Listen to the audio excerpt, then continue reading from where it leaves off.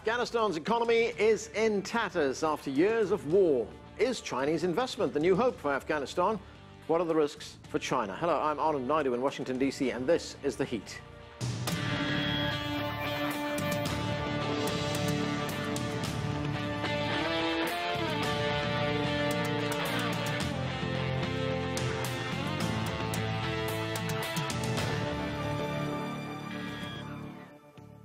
Afghanistan's fragile economy has lost around a third of its value in the past year. While international organizations scale back following the withdrawal of NATO forces, China has promised Kabul billions of dollars in new investments, saying the Chinese are ready to play a constructive role.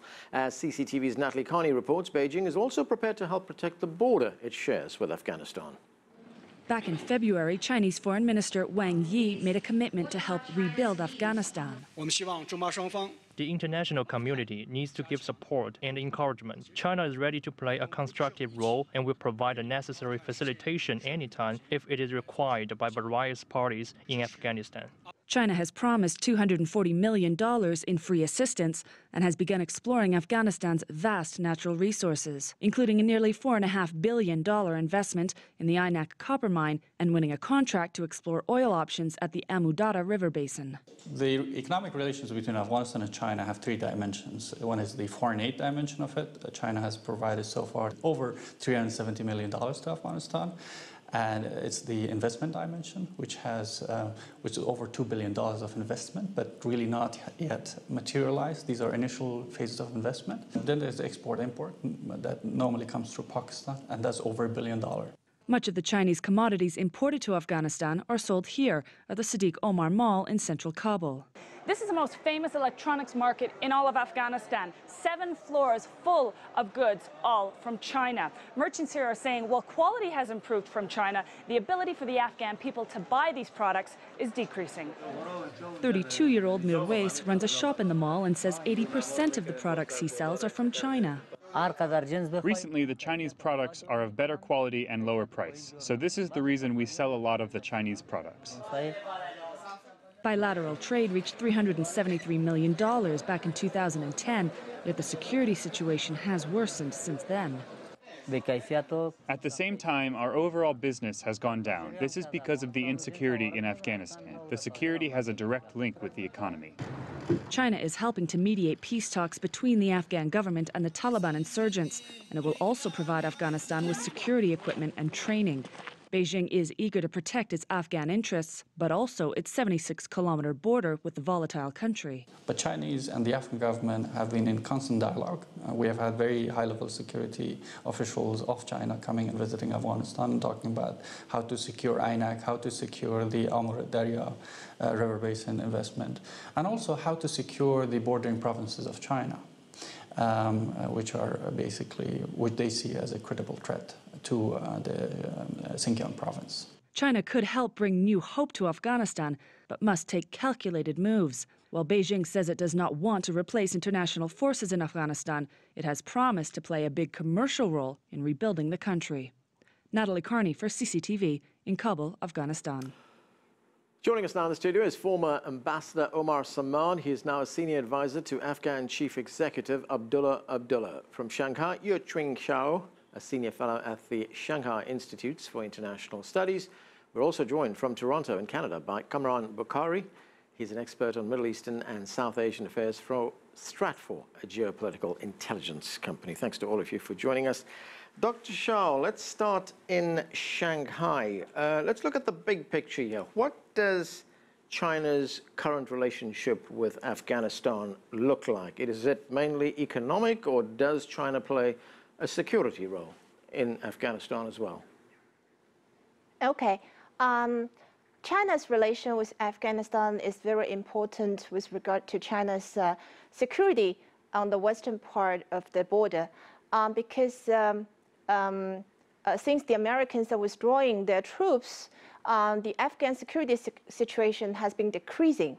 So I think the most concern of China is the security situation in Afghanistan, because if it continues to be worsening, then certainly Central Asia and South Asia would be affected by the security situation in Afghanistan.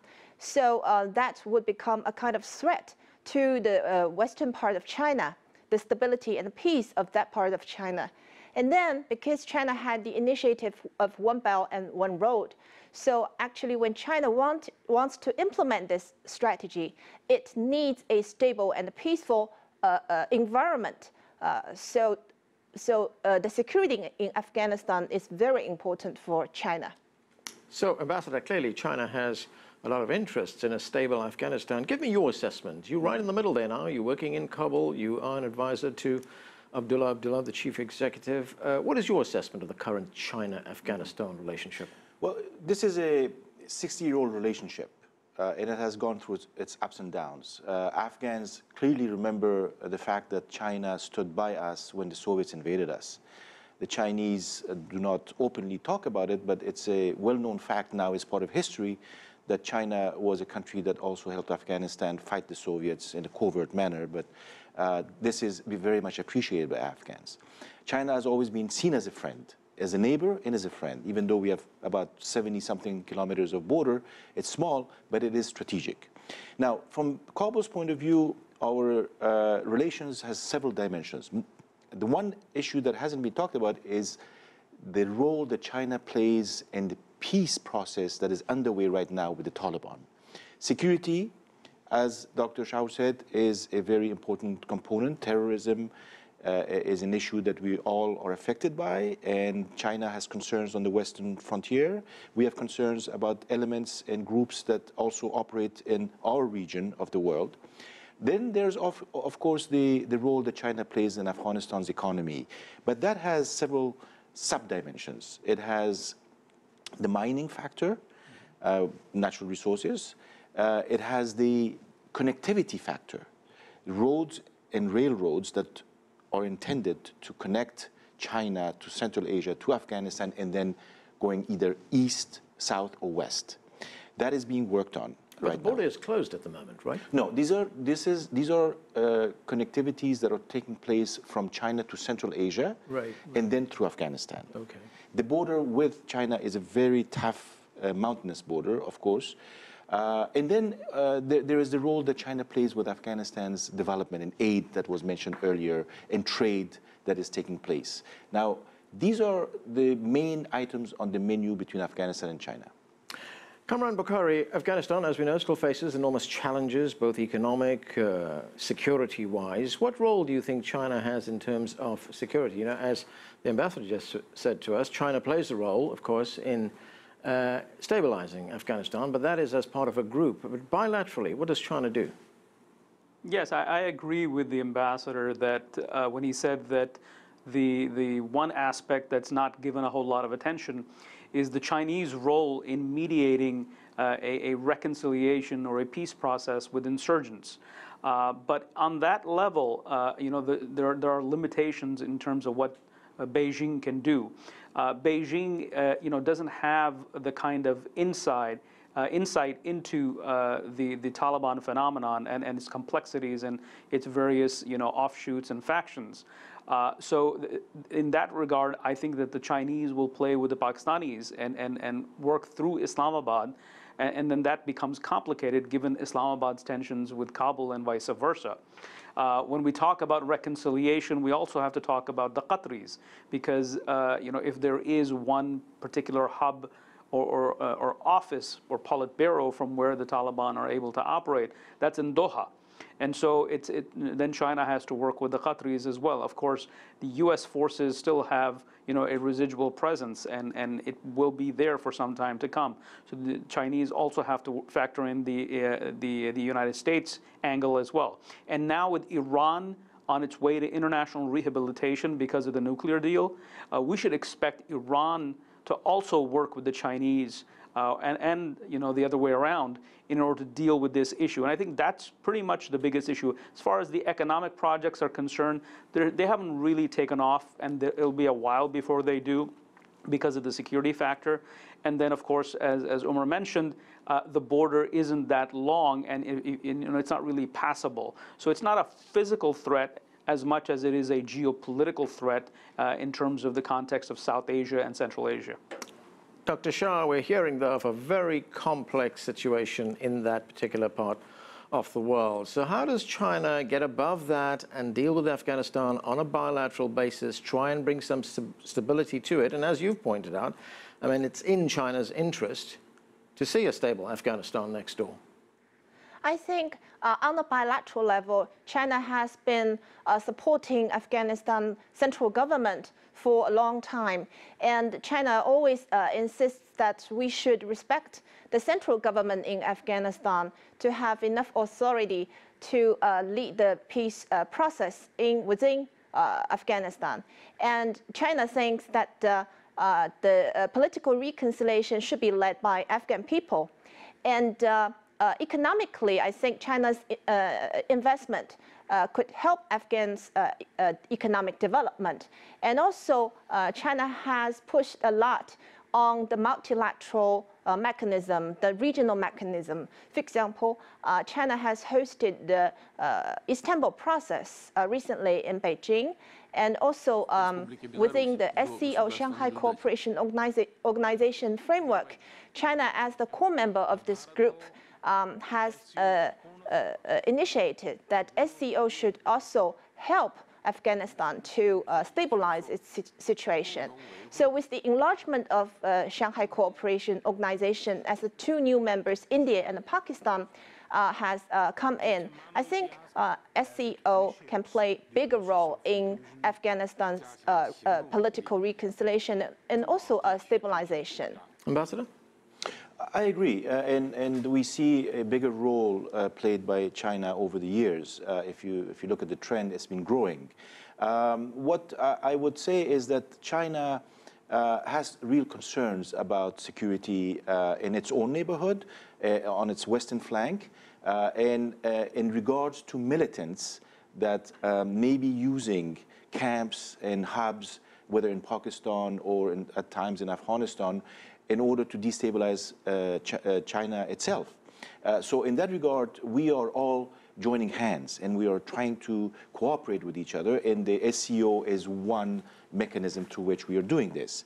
Now on the reconciliation side, yes, China and Pakistan, who have had long-standing relations and warm relations, are working on this, but Afghans expect China to work with Afghans on a bilateral basis on this process as well, which they are doing. They have a special envoy, aside from having an ambassador in Kabul, they have a special envoy that deals with Afghanistan and Pakistan, and we welcome that. And they have to look at the Afghan situation and the Afghan peace process from an Afghan perspective as well. It is very important for them to understand what is at stake, what are the consequences if we don't get this right. And I think that on all these issues, the Afghan government has engaged the Chinese and vice versa. And the Chinese, who had initially thought that by getting into Afghanistan through some investments and through some deals, especially in the mining sector and the copper sector, that this would take off rather quickly, are finding out that it is taking time. And as Mr. Bokhari alluded to, it is taking time because the ground situation is still not mature, and it is not enabling. We need to make sure that there's enough security in Afghanistan, and China is helping in that regard, and I think Afghans very much appreciate that. Kamran, you mentioned a whole host of forces rather, that impact China's role in that part of the world. Break that down for us. I mean, how does China relate to Pakistan, as you pointed out, the changing relationship between the United States and Iran, the role of the United States itself? What does China do? Yeah, I think in terms of Pakistan, the Chinese are looking at the China-Pakistan economic corridor, which, essentially, it's a given that if the CPEC is going to take off as a project linking Kashgar all the way to Gwadar, then that can't happen if militancy is spilling over from Afghanistan and vice versa. There are militants in Pakistan who spill over into Afghanistan as well. So it's in Chinese interest, not just in terms of its bilateral relationship, but also its relationship with Pakistan, and then the overall regional situation, regional dynamic. It would be fair to say that in a post-NATO Afghanistan, I think China sees itself as the great power in the region that has the responsibility to make sure that things don't get out of hand. They're already out of hand, but there should be some method to the madness, and chaos should be kept within tolerable parameters. So they'll work with bilaterally with Kabul, with Islamabad. And what would be fascinating, because one of the things that is not often talked about is the Iranian influence in Afghanistan, which in many ways is second only to that of Pakistan, given that Iran also shares a very large border. Now, with Iran wanting to play a lead role, in its surroundings, especially after the nuclear deal, we'll have to see how Beijing, which enjoys a very warm relationship with Tehran, how Tehran and Beijing work together to stabilize Afghanistan. It's going to be a difficult, if you will, arrangement for the Chinese to bring in all these various pieces of the puzzle to make sure that Afghanistan is headed in the direction that it wants it to.